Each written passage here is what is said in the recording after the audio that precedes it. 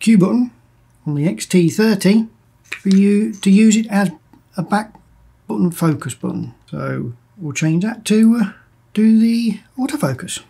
Let's dive into the menus. Go to the wrench, button and dial settings, shutter AF. We change AFS to off. So what we've got now is shutter button does nothing, as in won't focus. So what we need to change now is so the Q menu does. So if we hold display and back, hold it down, we'll get to the menu. You come all the way down to the Q button. Go into the Q button, and we've got quick menu at the moment.